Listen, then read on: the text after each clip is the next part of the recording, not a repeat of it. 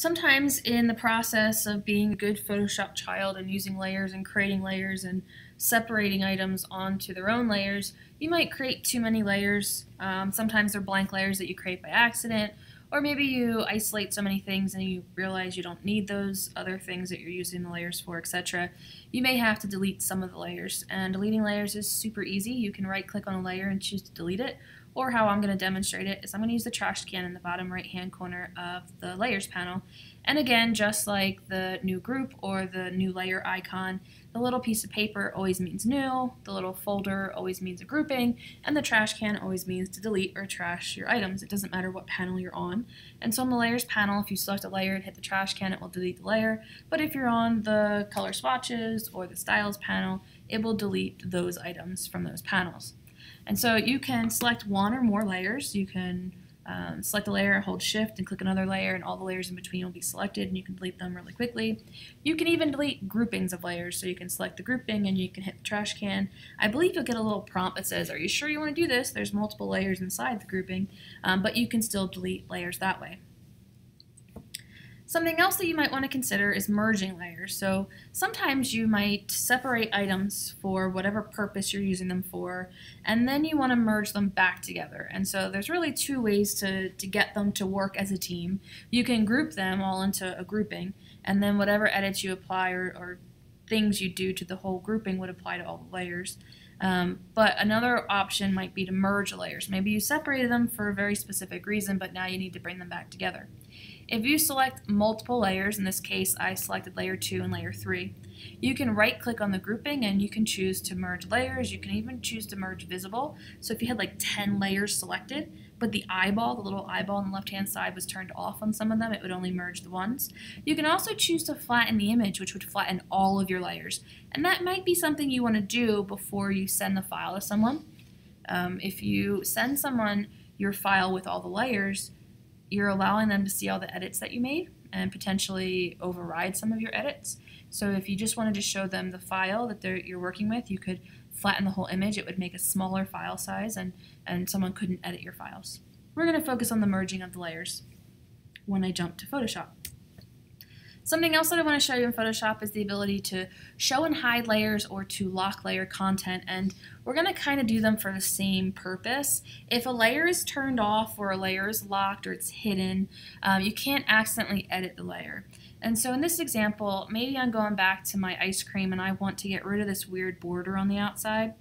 Now if I try to erase it or I try to make a selection and delete it and I have the background turned on, I'm never going to see if I'm actually deleting the area that I need to, because I see straight through it to a copy of the same image. And so in this case I might want to turn the background layer off, or the background copy layer in our actual file that I'm going to see when I jump to Photoshop, and it kind of isolates it. But it also means that I can't accidentally erase the background. I don't want to erase the background by accident, so if I turn it off and I can't see it, then I can't erase it. You can turn layers on and off or make them shown or hidden by clicking the little eye icon, the little eyeball on the left hand side of the screen. And if you click it, it'll disappear and you can't see the layer. And if you click it again, the void of where it used to be, the eyeball will reappear and then you can see the content on that layer. You can also avoid editing unwanted layers by accident or making accidental edits by locking a layer, and you can do that via the layer menu. So you can select a layer like my ice cream cone layer here in the middle. Let's say that it's perfect and I finished all my edits and I don't want to mess it up. You can select it and choose the layer menu, and at the bottom of the layers drop down menu you can see the option to lock a layer, and you'll get a little prompt. For right now just hit all, but as we start to get better at using Photoshop, these things will make more sense. You want to lock the transparency or the image or the position. You can also prevent artboard auto nesting of files. That only applies if you're using artboards. But for now, just select all and then hit OK.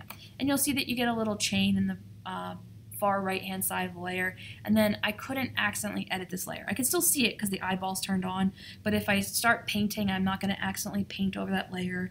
I'm not going to accidentally move the cone out of the way or delete the content, because I can't do anything to that layer while it's locked. You can also unlock layers by clicking on the lock. If you click on the little lock, it will disappear and then your layer is no longer locked. So let's jump to Photoshop and let's do those handful of things. So we're going to delete a couple layers. We might need to create some so that we can delete some. We will practice merging layers, and then we will show and hide and lock layers. And so I have that same document that we've already been working on. And maybe, I'm not sure it's a great idea, but maybe if I'm working with my ice cream cone layer and my pink lines layer and I think it's perfect and I don't want to ever separate them ever again, you could select these layers and you could right click and you could choose to merge the layers and they would become one. But think really hard about that before you do it, because there's no undoing that. If I move forward and I start making more edits, I can't go back and say, oh, break those layers apart again. The only way to get back to it is to hit undo, undo, undo, undo, or go to your history panel, which you'll learn about in chapter 10, and basically get rid of any edits between the time that you merged those layers and the time where you said, I probably shouldn't have done that. So I'm going to undo that now. You can also delete layers. So I don't know that I need the background layer. I have the background. This background layer might be just an unneeded copy. You can select that and choose the trash can and it will just disappear. It'll always kind of confirm, are you sure you want to delete those? Yes, I do want to delete that. I've got to turn the actual background back on or else, see, it's transparent now. It's because it's only showing me the pink lines and the ice cream cone layer, which are inherently transparent. But when I turn that background layer and make it visible, you can see that again. Okay, I can't remember what I missed, so I'm just going to double check before I go back. So we show hide layers. I'm going to show you how to lock the layers, and then we've talked about deleting and merging layers, so I just forgot about the locking. My apologies. Another thing that you can do is you can lock layers or you can lock groupings of layers. And so if the pink lines and the ice cream cone layer are perfect and you don't want to modify them in any way, you could select one or all of the layers, or you could select the grouping of layers. And if you go to the layers menu, towards the bottom, you can choose to lock the layers. Right now I have a layer grouping selected, so the option says lock all layers in the group. But if I just had one layer selected, it would say layer, lock layers, or you could select multiple layers and choose layer and then lock the layers, and then it would automatically lock. You have some choices. For now, just choose all and select OK. But if you go back and maybe you want to apply a layer effect, which we're going to talk about later in the slideshow, to the pink lines, you want to add drop shadow, bevel, emboss, whatever you want to do. You can unlock that for editing purposes by clicking on the little chain.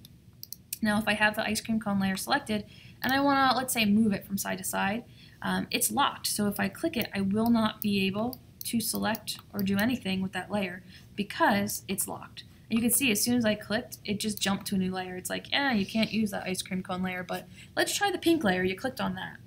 So keep that in mind. It's great for being able to lock them and prevent editing or accidental editing, but it can be frustrating if you forget that your layer's locked and you're trying to edit it in some way.